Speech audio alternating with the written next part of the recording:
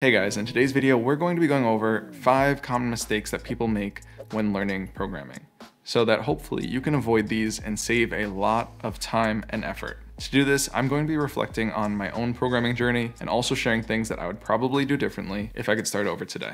The very first mistake that somebody can make when learning programming is just choosing the wrong language to start with. There are so many programming languages out there that it can be hard to decide on where to start. And when I actually tried to first learn programming, I was in middle school and I went to Code Academy and I tried to start with the HTML and CSS courses. And most of you may realize that there's an issue with this approach, and that is that both HTML and CSS aren't really programming languages. And I quickly lost interest because there is just so much that you can learn about HTML and CSS before moving on to the fun stuff like JavaScript, that I just thought that programming was difficult and boring, and I didn't really get to see its full potential at the time. And this caused me to not start programming until about 6 years later when I was in college. I don't expect many of you to make that same mistake because it was a pretty big thing that I didn't realize I was doing wrong, but you may end up doing this on a smaller scale by trying to learn a difficult programming language as your first language. Because one thing that many people don't consider when either choosing or recommending a programming language for people to start with is survivorship bias.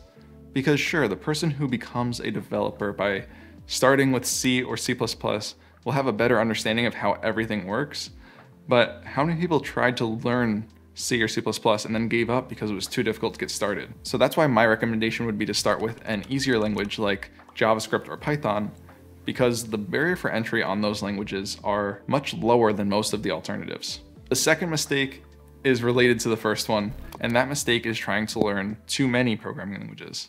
Some people try to collect programming languages like their Pokemon cards, and then they use this number of languages that they know to try to impress other people. But no, just because you can write Hello World in 10 different programming languages doesn't mean you know them well. So instead of doing that, my recommendation is to try a few programming languages and research the use cases for them and the pros and cons, and then after this brief period, choose one, and then stick with that for a few years and try to learn as much as you can about that language.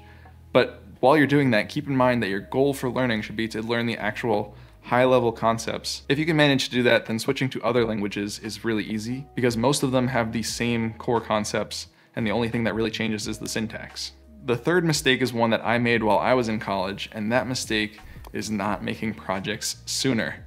I was rather dependent on my college courses, expecting that they would show me everything that I would need to know to become a good software developer, but that really was not the case. Even if I did try to learn things outside of the classes, I was usually using online tutorials like Udemy or Skillshare, and although I felt like I was learning while I was watching the tutorials, I wasn't actually creating my own projects to see the tutorials in action, and because of that, I forgot 90% of the tutorials that I watched, and I wasted a ton of time. So if you don't actually try to make something with what you learn, you will just forget it. And throughout college, whenever I felt like I wasn't learning useful things in the courses, I would say to myself, oh, they're probably just trying to build a good foundation for us and we'll get to the more useful stuff next year. And then next year would come around and I would end up saying the exact same thing. It really wasn't until my senior year that I realized, oh, this stuff is never coming.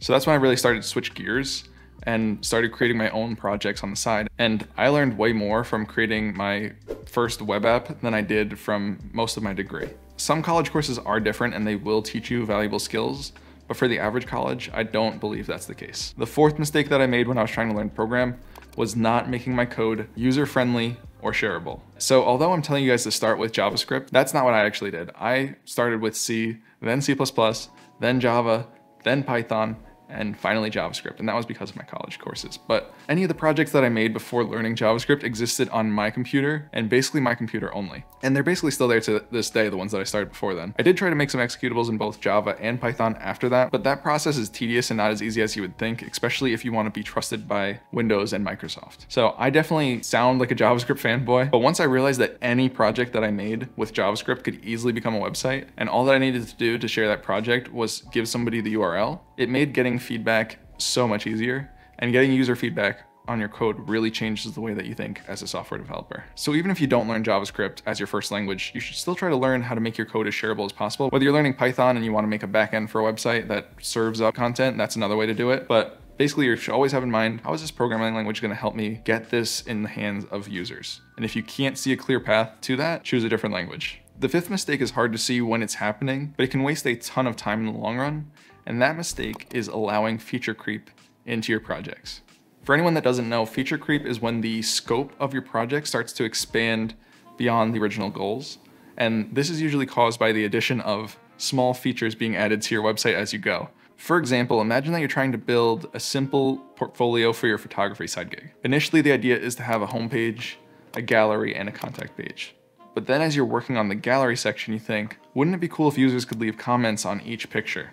And then you add that to your to-do list. And by adding that to your to-do list, you instantly end up needing authentication, a backend to store your messages, WebSockets, and immediately your simple static web app just turned into a full stack web app. Now, if your goal from the beginning was to make a web app with those features and you knew the cost up front, then that's fine. The issue occurs when the nice to have things start to take up more time than the core functionality of the project. So to prevent feature creep, start all projects by asking yourself this question. What is the fewest number of simple features that can make this project usable? In other words, what does the minimum viable product look like? Then if you're ever considering adding a new feature, evaluate how long it would take to add it and make sure that you only add it after completing those core features first. Those are the 5 main mistakes that I made when learning this program. So if I were to start over, I would basically inverse this list and I would take some time to learn different use cases for the most popular programming languages and the pros and cons, and then I would just choose one of them.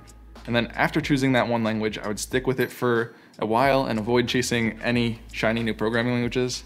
And then I would start making projects right away and make them more often and to learn new concepts. And then I would start off by making all of the projects shareable, and I would avoid feature creep by writing down the core features and finishing those first before adding anything else.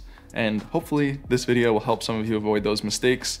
And if you're looking to hear what my top 5 programming languages are, you can watch that here. Thank you guys for watching, and as always, I will see you in the next one.